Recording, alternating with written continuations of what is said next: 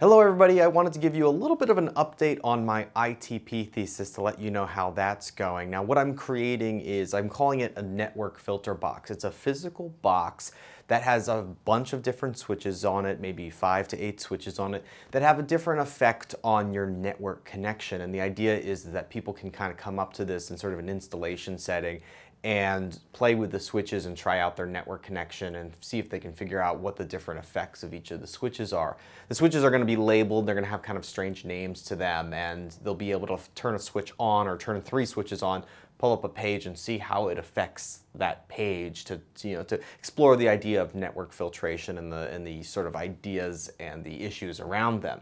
Now, I've been doing a lot of work on it and I've done a lot of progress on it, but I ran into some issues and I wanted to talk about it. So now my first strategy really was to create a custom router. So if this represents the internet here, I was going to have a router. This was going to be the box with the switches on it, and it was going to pass the internet through to a bunch of different computer terminals like this.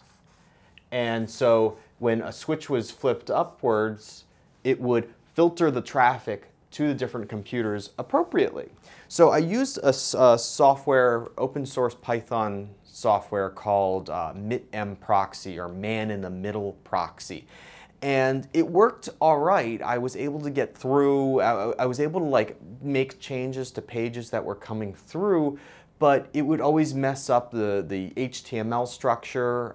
So I would have the HTML being fetched, and it would just like, there was always some problem or another where the HTML structure would get messed up and the rendering of the page would just look kind of bonkers, and it just wasn't right. And I wanted to make sure that when someone brought up a page, it looked mostly the way they were used to. So there was a problem happening right here that I was trying to get around, and I tried running things through a Python library called Beautiful Soup, which lets you kind of mess around with HTML structure, and it was very, very much aware of the structure. And I got it working pretty well with HTML soup, but the problem is that there were still these like weird errors that would happen, and if the page wasn't formatted exactly right, it would throw an error out on this side and it would mess everything else up, and it just didn't work. So I'm now taking a different approach that kind of fakes the whole operation.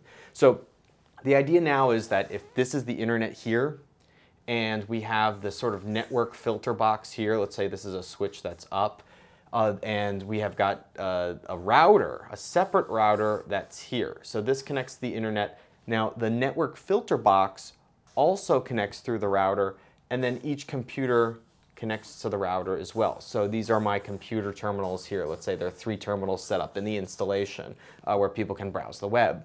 Now what happens now is I put on each of these a Chrome extension called TamperMonkey.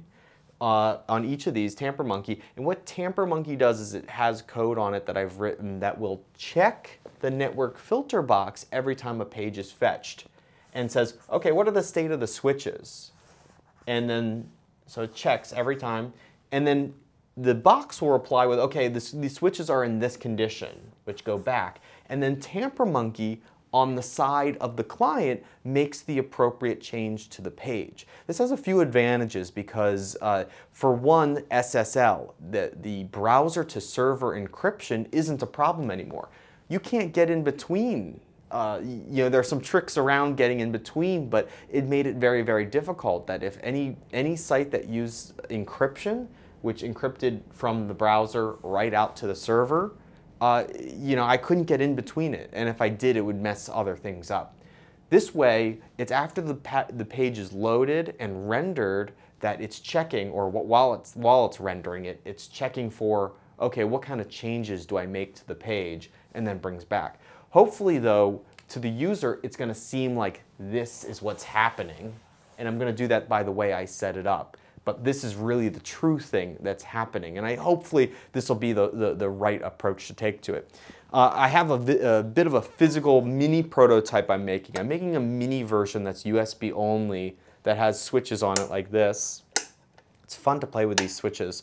And this is a USB version for just a single computer so that I can play with the ideas, play with the software, and see how it works before I build the whole thing. So that's the update on my thesis. It's coming along really, really nicely. The software is coming along nicely. I'm looking forward to building the big one. I just need to finish building this mini one here. As you can see, it's still just kind of a shell. Anyway, I'll have more videos for you all week long. Please subscribe. Please follow me on Twitter. You'll see more updates. And thank you for subscribing. Thank you for liking. Thank you for commenting. Have a great day.